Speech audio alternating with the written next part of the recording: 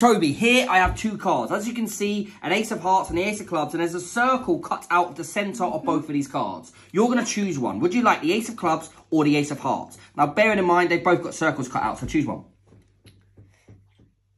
What one? Ace of hearts. The ace of hearts. So watch this. We turn the ace of clubs face down. As you can see, two circle holes. Name a shape for me.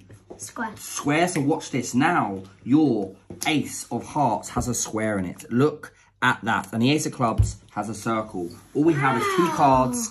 That is it. Two cards, one circle, one square. I have no idea how this works. I bet you wish you chose the ace of clubs now, don't you?